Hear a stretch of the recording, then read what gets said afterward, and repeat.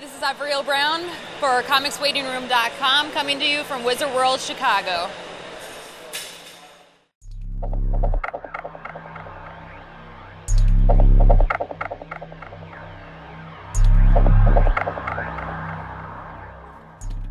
Hi, I'm Avril Brown for ComicsWaitingRoom.com.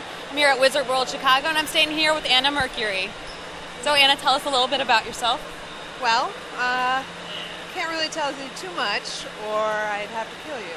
No, I'm a secret agent, and I go between worlds. There are parallel universes, and in the 1940s, something called the Philadelphia experiment happened, where a Navy ship disappeared, vanished, and apparently ended up in this parallel universe. So I'm going to this parallel universe to try to fix the mess that we made. Yeah. When you're not jaunting about parallel universes, what do you do in your off time? Take my boots off. These suckers, they're not easy. Yeah, relax, drink some Red Bull. Red Bull's my drink of choice. Sounds good. I'm a little crazy though, so. When your boots are off, what do you like to do? I mean, you look great, so did you design this yourself? I did. I'm a theatrical seamstress in the real world. This is my hobby. Comics are my life, my love.